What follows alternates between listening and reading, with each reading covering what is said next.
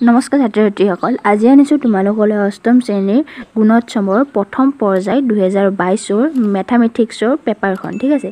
কেনেকুৱা কোৱেশ্চন আহিছে বা তোমালোকৰ এক্সামত আহিব পাৰে ইয়াৰ পৰা তোমালোকে এটা ধাৰণা পাবা তো তোমালোকে পেপাৰখন ধুনীয়াকৈ চাই যাবা আৰু মই ইয়াৰ তোমালোকৰ এমসিকিউ সকলোবোৰ মই তোমালোকক ইয়াৰ এমসিকিউ বিলাকৰ এনসাৰ বিলাক দি দিম ঠিক আছে আহা আজিৰ ভিডিঅটো আমি দেৰি নকৰি ষ্টাৰ্ট কৰো আৰু এই কোৱেশ্চন পেপাৰখন set 3 number question paper set 1 number আছে সেট 2 নম্বৰ আছে ঠিক আছে প্ৰথম দিন হলে সেট 1 নম্বৰ দ্বিতীয় দিন হলে সেট 2 নম্বৰ হ'ব আৰু এখন তৃতীয় দিনৰ কাৰণে সেট 3 নম্বৰ কোৱেশ্চন পেপাৰ তো তোমালোকে এখন ভালদৰে চাই যোৱা প্ৰথমতে আছে তোমালোকৰ 39 কোৱেশ্চন তলৰ কোনটো 3/8 ৰ গুণাত্মক বিপৰীত সংখ্যা আৰু ইয়াৰ এনসাৰটো হ'ব প্ৰথমটো আমাক দিছে এ নম্বৰটো আছে -8/3 B number আছে -3/8 C number 3/8 আৰু D number 8/3 আৰু ইয়াৰ ৰাইট এনসাৰটো হ'ব D অপচন D 8/3 ওকে তো তোমালোকে এটো লিখি লোৱা এতিয়া 40 নম্বৰ কোৱেশ্চনটো আছে তলৰ কোনটো পৰিমেয় সংখ্যা যোগাত্মক অভেদ আৰু ইয়াৰ প্ৰথম নম্বৰটো আছে আমাৰ A number -1 B number আছে 0 আৰু C number 1/2 D number আছে 1 আৰু ইয়াৰ ৰাইট এনসাৰটো হ'ব আমাৰ 0 শূন্য পৰিমেয় সংখ্যাৰ অভেদ যোগাত্মক অভেদ বুলি আমি কওঁ তো 41 নম্বৰ কোৱেশ্চন তলৰ কোনটো পূৰ্ণবৰ্গ সংখ্যা আৰু ইয়াত অপচন নম্বৰ এ আছে আমাৰ 250 বি নম্বৰ আছে 281 সি নম্বৰ 366 আৰু ডি নম্বৰ আছে 576 আৰু ইয়াৰ ৰাইট এনসাৰটো হ'ব অপচন ডি ওকে ডি তো আমাৰ জিটো আছে 576 আৰু এটো এটা পূৰ্ণবৰ্গ সংখ্যা এতিয়া 42 নম্বৰ কোৱেশ্চনটো কি আছে আমি চাম ইয়াৰ আমাৰ 42 নম্বৰ কোৱেশ্চনটো আছে এই সংখ্যাটো যেটো দিছে সংখ্যাটোৰ বৰ্গমূলত কেইটা অংক থাকিব ইয়াত কৈছে যে এই সংখ্যাটো বৰ্গমূল কৰিলে কেইটা আমি অংক পাম ইয়াত আছে এ নম্বৰ আছে 2টা বি নম্বৰ 3টা আৰু সি নম্বৰ আছে 4টা আৰু ডি নম্বৰ 5টা আৰু এই সংখ্যাটোত কেইটা আমাৰ এই অংকটোৰ আমাৰ কেইটা সংখ্যা আছে এটা দুটা 3 4 5টা 5টা বা 6টা যদিহে আমাৰ সংখ্যা থাকে তেনে হলে তাৰ আমি বৰ্গমূল কৰিলে 3টা অংক পাও ঠিক আছে তো নম্বৰ আমাৰ বি তো কাৰেক্ট আনসাৰ হ'ব 3টা এতিয়া আমি চাম 43 নম্বৰ কোৱেশ্চন তলৰ কোনটো এইটোৰ ঘনফল আৰু এইটো একেবাৰে ইজি হয় আমাৰ আধৰ ঘনফল কৰিব দিছে তো আমি কি কৰিব লাগিব 8 3টা আমি পূৰণ কৰিব লাগিব ওকে তো 8 3টা যদি আমি পূৰণ কৰো আমি কি পাম কিমান সংখ্যা পাম তো ইয়াত এ নম্বৰ আছে 24 বি নম্বৰ আছে 64 সি নম্বৰ আছে 512 আৰু আমাৰ 6 আমাৰ ডি নম্বৰ আছে 521 ইয়াত আমাৰ ৰাইট এনসাৰটো হ'ব সি নম্বৰটো 512 তো এইটো তোমালোকে কাৰেক্ট আনসাৰ দিব পাৰা ওকে তো ইয়াত আছে 44 নম্বৰ কোৱেশ্চনটো তো যদিহে তোমালোকে 216 ৰ ঘনমূল কিমান হ'ব ইয়াত সুধিছে দেখিছা তোমালোকে কোৱেশ্চন মাৰ্ক দি থৈ দিছে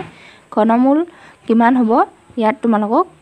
ৰাইট এনসাৰটো টিক চিন দিব দিছে 4টা অপচন দিছে ইয়াত তোমালোকক এটা টিক চিন দিব দিছে আৰু ইয়াত যদি আমি ঘনমূল উলাও তেনে হলে আমি ৰাইট এনসাৰটো পাম 6 মানে option number B correct answer হ'ব ইয়াত আছে 45 নম্বৰ কোৱেশ্চন আৰু ইয়াত কৈছে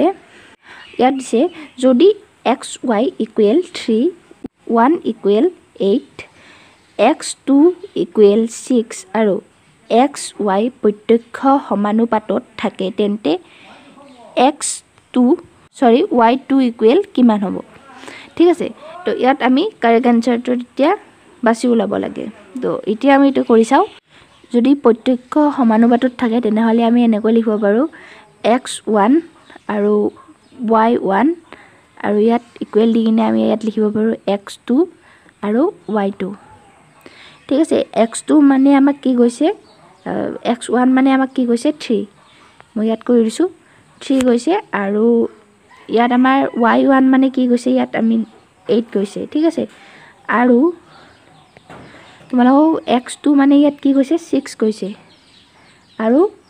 তোমালোকৰ এই যিটো y2 এইটো তোমালোকক ওলাব দিছে তো এইটো আমি y2 বুলি লিখি থলো ওকে চাবা আমি কেনেকৈ কৰিম ইয়াত তোমালোকে y2 আৰু 3 টো পূৰণ কৰি দিয়া এতিয়া 3 into y2 ওকে তাৰ পিছত আমাৰ এফালে কি আছে 8 আৰু 6 আছে তো 8 আৰু 6 টো আমি পূৰণ কৰি দিলো ঠিক আছে এতিয়া আমি y2 টো এফালে ৰাখিম আৰু আমি 3 টো বাও সাইডে খেদাই দিম মানে আমাৰ এইটো হৰণ হৈ যাব ইয়াত 3 টো আমি এফালে আনি দিলো হৰণ হৈ গল এতিয়া 3 দি 6ক যাব দুবাৰ তো ইয়াত আমি কটাকাটি কৰি দিলো ইয়াত আমাৰ কিমান ৰল 8 গুণাত 8 দুগুণ 16 আৰু ইয়াৰ আমাৰ ৰাইট এনসাৰটো 16 হ'ব তোমালোকে দেখিছা অপচন নম্বৰ বি 16 তো ইয়াত তোমালোকে এটোত ৰাইট চিন দিবা ওকে এতিয়া আমি চাম 46 নম্বৰ কোৱেশ্চন আৰু ইয়াত দিছে ইয়াত পৰিমেয় সংখ্যা কি বিধি প্ৰয়োগ হৈছে ইয়াত সুধিছে যে এই যেটো সংখ্যা আমাক দিছে ওপৰত ইয়াত পৰিমেয় সংখ্যাত কি বিধি প্ৰয়োগ হৈছে আৰু ইয়াত আছে 2/3 আৰু ব্ৰেকেটত আছে আমাৰ 3/5 প্লাস 2/7 যেটো আমাৰ 2/3 আছে এইটো তোমালোকে দেখিছা 2/3 টো এইটো আমাৰ 3/5 আৰু 2/7 ৰ লগত পূৰণ হৈ আছে আৰু এইটো আমাৰ আৰু এই বিধিটোক পৰিমেয় সংখ্যাৰ কি বিধি বুলি কোৱা হয় তোমালোকে জানা নিশ্চয় ইয়াত আমাৰ এই বিধিটোক বিতৰণ বিধি বুলি কোৱা হয়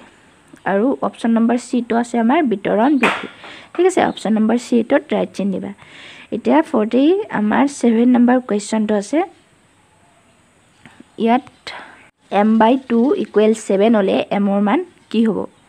ইয়াত আমাৰ m ৰ মান ওলাব দিছে হয়নে তো ইয়াত আমি কি কৰিব লাগিব ইয়াত 2 আৰু 7 টো আমি পূৰণ কৰিব লাগিব 7 দুগুণ আমাৰ 14 হ'ব তো ইয়াত আমাৰ অপচন নম্বৰ ডি টো কাৰেক্ট আনসাৰ হ'ব ওকে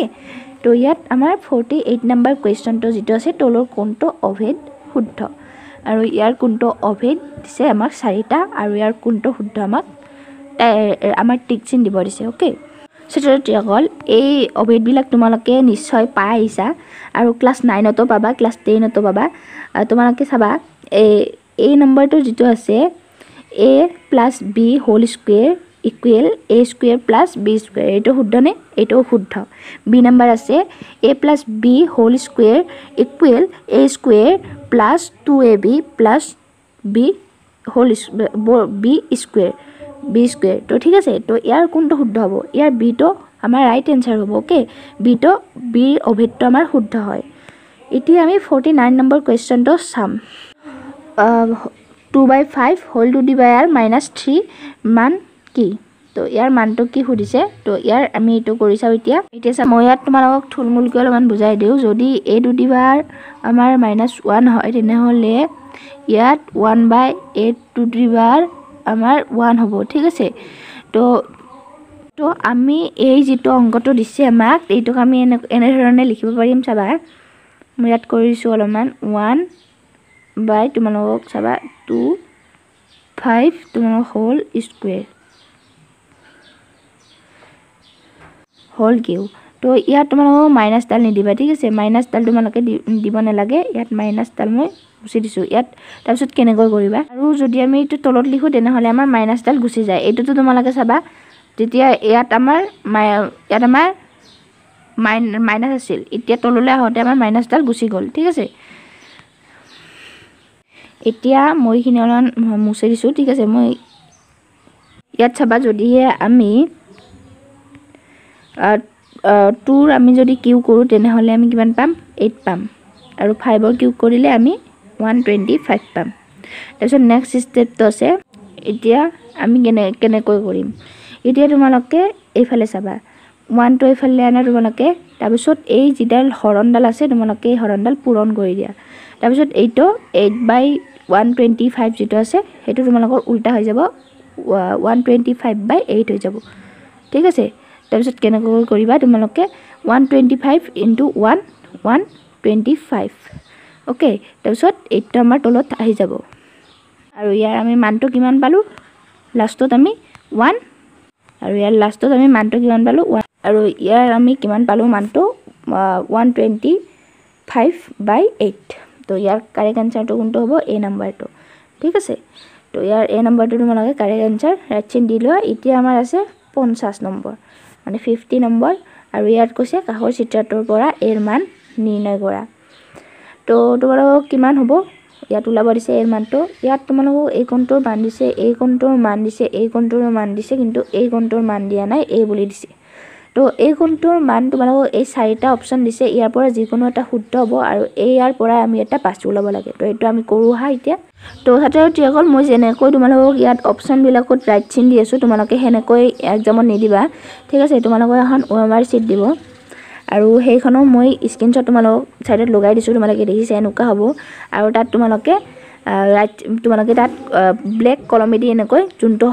ৰাইট আনসাৰ হয় তোমালোকে এ ধৰা বি টো ৰাইট আনসাৰ এটো এটা এনেকৈ তোমালোকক এনেকৈ গোল চিনটো তোমালোকে এনেকৈ পুৰা এটো ব্ল্যাক কৰি দিব লাগিব ওকে তো তোমালোকে হেনেকৈ কৰিব লাগিব ওএমআৰ চিটখনত তো এইতে তোমালোকে মই ইয়াত দেখাৰ কাৰণে মই তোমালোকক বুজাৰ কাৰণে তো এনেকৈ ইয়াত চিন দিছো তোমালোকক মই তাত দিয়া নাই তো তোমালোকে এক্সামত ওএমআৰ চিটখনত দিবা ইয়াত এনেকৈ ৰাইট চিন নিদিবা ওকে মই বাৰু তোমালোকক ওএমআৰ চিটখনটোত কেনেকৈ তোমালোকে দিব লাগে কেনেকৈ কৰিব লাগে তাত মই সকলোবোৰ শিকাই দিম এটা ভিডিও মই প্ৰস্তুত কৰিম ঠিক আছে তোমালোকে তাত ধুনীয়াকৈ বুজি যাবা ঠিক আছে তো এতিয়া আমি ইয়াৰ এনসাৰটো কি হ'ব এটো আমি এতিয়া কৰি চাও এই চিত্ৰটো এটা কিহৰ চিত্ৰ হয় সমান্তৰিকৰ চিত্ৰ আৰু সমান্তৰিকৰ আমি কি জানো বিপৰীত বাহুৰ আমাৰ জোখবোৰ সমান হয় ইয়াত যদি 80 আছে আৰু ইয়াতো 80 থাকিব আৰু ইয়াত যদি 100 আছে তেনেহলে ইয়াতো আমাৰ 100 হ'ব ঠিক আছে তো ইয়াৰ কাৰেক্ট আনসাৰটো হ'ব আমাৰ এ 100 ডিগ্ৰী এটো একেবাৰে ইজি আছিল এতিয়া আমি চাম 51 নম্বৰ কোৱেশ্চন এন বাহু সম্পন্ন বহুভুজৰ অন্তঃকোণৰ সমষ্টি কিমান আৰু ইয়াৰ আনসাৰটো এতিয়া আমি চাও আৰু ইয়াৰ ৰাইট আনসাৰটো হ'ব সি নম্বৰ এতিয়া আছে আমাৰ 52 নম্বৰ এটা শংকুৰ শীৰ্ষবিন্দু সংখ্যা কিমান আৰু ইয়াৰ শুদ্ধ আনসাৰটো হ'ব আৰু তোমালোকে জানানে এটা শংকুৰ শীৰ্ষবিন্দু সংখ্যা কিমান এটো তোমালোকে বি নম্বৰ অপচনটো 1 হ'ব ঠিক আছে আৰু ইয়াত দিছে 53 নম্বৰ কোৱেশ্চনটো তলৰ কোণটো আয়লাৰ সূত্ৰ য'ত এফ তলৰ সংখ্যা ফি চুকৰ সংখ্যা ই কাষৰ সংখ্যা আৰু ইয়াৰ আনসাৰটো হ'ব আৰু তোমালোকে আয়লাৰ সূত্ৰটো জানানে এ নম্বৰ দিছে f + v + e = 2 B number f - v + e - 2 সি number f + v = 2 - e D number আছে f + v - e = 2 আৰু ইয়াৰ ৰাইট আনসাৰটো হ'ব আমাৰ ডি আয়লাৰ সূত্ৰটো হৈছে এইটো f + v - e = 2 ওকে ইয়াত আছে 54 নম্বৰ কোৱেশ্চন আৰু ইয়াত আছে তলৰ কোণটো সম্বন্ধ শুদ্ধ আৰু ইয়াৰ অপচন এ নম্বৰ দিছে লাভ প্লাস কিনা দাম মাইনাস বেচা দাম বি নম্বৰ লাভ ইকুৱেল আমাক কি দিছে বেচা দাম প্লাস কিনা দাম সি নম্বৰ লোকসান ইকুৱেল বেচা দাম মাইনাস কিনা দাম ডি নম্বৰ লোকসান মাইনাস কিনা দাম লোকসান ইকুৱেল কিনা দাম মাইনাস বেচা দাম আৰু ডি নম্বৰটো আমাৰ ৰাইট আনসাৰ হ'ব কিনা দাম মাইনাস বেচা দাম যদি আমি কৰো তেনেহলে আমি লোকসান পাম তো ইয়াত তোমালোকে ডি নম্বৰত ৰাইট চিন দিব পাৰা 55 নম্বৰ কোৱেশ্চনটো এটা বস্তুৰ প্ৰকৃত মূল্য 200 টকা বস্তুটো 10% ৰেহাই দিয়াৰ পাছত বস্তুটোৰ বিক্ৰী দাম কিমান হ'ব এটা বস্তুৰ দাম মানে মূল্য 200 টকা আৰু যদি তাত বস্তুটোত 10% আমাৰ ৰেহাই দিয়া হয় তেনেহলে সেই বস্তুটোৰ দাম এতিয়া কিমান হ'ব এতিয়া চাবা তোমালোকে যদি আমি 200 আৰু যদি পূৰণ 10 আৰু যদি 100 আমি এনেকৈ কৰো তেনেহলে আমি এইটো 0 কটা গল আৰু এইটো 0 আৰু এইটো 0 কটা গল তেনেহলে আমাৰ কিমান থাকিল 20 থাকিল মানে কিমান হ'ব 20 টকা ৰেহাই হ'ব ওকে এতিয়া আমাৰ বস্তুটোৰ প্ৰকৃত মূল্য আছে 200 টকা আৰু যদি আমি এই বস্তুটোৰ পৰা 10% কমাই দিও মানে আমাৰ 10% যদি কমাই দিও মানে 10% মানে 20% যদি আমি কমাই দিও তেনেহলে আমাৰ বস্তুটোৰ মূল্য কিমান থাকিব ইয়াত অপচন নম্বৰ বি টো আমাৰ কাৰেক্ট হ'ব 180 টকা ঠিক আছে 20% যদি আমি কমাই দিও তেনেহলে 180 থাকিব 200 টকাৰ পৰা ওকে 56 নম্বৰ কোৱেশ্চন কাষৰ চিত্ৰটোৰ আচ্ছাদিত অংশৰ কালি কিমান হ'ব তো ইয়াত এ নম্বৰ আছে 462 বৰ্গ centimetre B number 462 centimetre C number 154 বৰ্গ সেন্টিমিটাৰ D number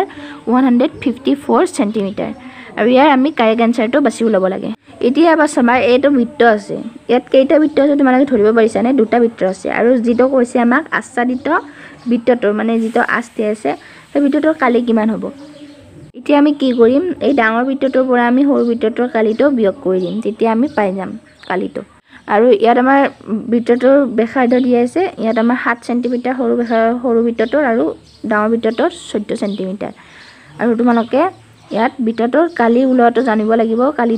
ঠিক আছে তো তেতিয়া তোমালোকে এটো কৰিব পাৰিবা আৰু ষ্টুডেন্টস ইয়াৰ ৰাইট আনসাৰটো হ'ব এইটো এ নাম্বাৰটো 462 বৰ্গ সেন্টিমিটাৰ কিন্তু এইটো নহয় দে তোমালোকক ইয়াত বৰ্গ আছে ঠিক আছে তো তোমালোকে এইটোহে এ নম্বৰটোহে ৰাইট চিন দিবা এনেকা যদি কোৱেশ্চন আহে এক্সামত এতিয়া 57 নম্বৰ কোৱেশ্চনটো আছে দুটা নিখুঁত মুদ্ৰা একেলগে টছ কৰিলে প্ৰাপ্ত হ'ব পৰা ফলাফল কি হ'ব দুটা মুদ্ৰা যদি আমি একেলগে টছ কৰো তেনেহলে আমি কি ফলাফল পাম ইয়াত তোমালোকক উলাব দিছে চাৰিটা অপচন দিছে ঠিক আছে ইয়াৰ যিকোনো এটা শুদ্ধ আৰু ইয়াত তোমালোকে চাবা যেটো h আছে হেতু তোমালোকক হেড বুজাইছে আৰু যেটো t আছে হেতু তোমালোকক টেল বুজাইছে যদি আমি দুটা মুদ্ৰা একেলগে টছ কৰো তেনেহলে আমি এটাত হয়তো টেল পাম বা এটাত হেড পাম বা দুটাতে হেড পাম বা দুটাতে টেল পাম ওকে তো ইয়াত আমাৰ ৰাইট অপচনটো কি হ'ব সি নাম্বাৰ হয় দুটাতে হেড পাম বা এটাত হেড পাম বা এটাত টেল পাম বা এটা টেল পাম বা এটা হেড পাম বা দুটাতে আমি টেলে পাম ওকে আৰু ইয়াত আমাৰ 58 নম্বৰ লাষ্ট কোৱেশ্চনটো আছে কাখৰ পাই চিত্ৰটোত মনোজে দিনটোত 24 ঘণ্টাত বিভিন্ন সময় কৰা কাম দেখুৱা হৈছে মনোজে বিদ্যালয়ত কিমান ঘণ্টা উপস্থিত আছিল ইয়াত তোমালোকে দেখা পাইছা কাখৰ এটা পাই চিত্ৰ আছে আৰু এইটোত তোমালোকক কি দেখুৱা হৈছে যেটো আমাৰ মনোজ নামৰ ল'ৰা তেওঁৰ দিন 24 ঘণ্টাত কোট কিমান সময় খৰচ কৰে হেখিনি দেখুৱা হৈছে এই পাই চিত্ৰটোত ওকে যেটো হোৱা আছে তাত কৰে 120 ডিগ্ৰী যেটো খেলা আছে 30 ডিগ্ৰী পঢ়া 75 ডিগ্ৰী আৰু অনন্য কামত কৰে 45 ডিগ্ৰী আৰু বিদ্যালয়ত 90 ডিগ্ৰী ঠিক আছে আৰু ইয়াত আমাক সুধিছে যে মনোজে বিদ্যালয়ত কিমান ঘণ্টা উপস্থিত আছিল যেহেতু এই পাই চিত্ৰটোত আমাক দিছে 19 ডিগ্ৰী আৰু ইয়াত আমাক কেই ঘণ্টা মানে 19 ডিগ্ৰী কিমান ঘণ্টা হ'ব পাৰে ইয়াত আমাক উলাব দিছে এ নম্বৰ আছে 4 ঘণ্টা বি নম্বৰ 6 ঘণ্টা সি নম্বৰ আছে 7 ঘণ্টা ডি নম্বৰ 8 ঘণ্টা ইয়াৰ কোনটো কাৰেক্ট আনসাৰ হ'ব পাৰে এটো আমাক সিলেক্ট কৰিব দিছে আৰু এইটো উলিয়াবলৈ আমি এটা এনেকুৱা গণিত কৰিব লাগিব 24 আৰু ইয়াত তলত তোমালোকে লিখিব লাগিব এই কেন্দ্ৰীয় কোণটোৰ ঠিক আছে ডিগ্ৰী আৰু ইয়াত পূৰণ দি তোমালোকে লিখিব লাগিব 19 ডিগ্ৰী এতিয়া আমি এটো কেনেকৈ কৰিম 0 0 কেনসেল 9 গুণ 9 আৰু 9 4 গুণ 34 আৰু 4 ৰে 24 কটা দিলো কিমান 6 4 গুণ 24 তো ইয়াত আমি কিমান পালো 6 ঘণ্টা 90% মানে 6 ঘণ্টা তেনে বিদ্যালয়ত উপস্থিত থাকিছিল মনোজে 6 ঘণ্টা বিদ্যালয়ত উপস্থিত থাকিছিল ওকে তোমালোকে হেনেকৈ উলাব পাৰিবা 6 ঘণ্টা এইটো বি নম্বৰটো তোমালোকৰ কাৰেক্ট আনসাৰ হ'ব বি নম্বৰটো তোমালোকে টিক চিন দিবা আৰু আজিলৈকে ভিডিওটো এইখিনি আছিল যদিহে তোমালোকে ক্লাস 8 ৰ গুণোৎসৱৰ আৰু মই ভিডিও বনাইছো তোমালোকক প্লেলিষ্টত মই দি দিছো প্লেলিষ্টটো তোমালোকে চেক কৰিবা ডেসক্ৰিপচন বক্সত লিংক আছে আৰু ষ্টুডেন্টস এনেকুৱা লাগিল ভিডিওটো কমেন্ট কৰি জনাবা আৰু ভিডিওটো এটা লাইক কৰিবা আৰু তোমালোকলৈ এনেকুৱা মই ভিডিও আনি থাকিম প্ৰত্যেক দিনাই তোমালোকে ভিডিও পাই যাবা আৰু তোমালোকে হয়তো এই ভিডিওটোৰ পৰা যিবোৰ গণিত আছে এইবোৰ বুজিবলৈ সক্ষম হৈছে আৰু এক্সাম তোমালোকৰ গুণোৎসৱত তোমালোকে এনেকুৱা কোৱেশ্চন আহিলে তোমালোকে নিশ্চয় কৰিব পাৰিবা মোৰ আশা আছে তোমালোকে এই ভিডিওটো কেনেকুৱা লাগিল মোক কমেন্টত নিশ্চয় জনাবা ছাত্ৰ ছাত্ৰীসকল আজিলৈকে এইখিনি থ্যাঙ্কস ফৰ ওয়াচিং ভিডিও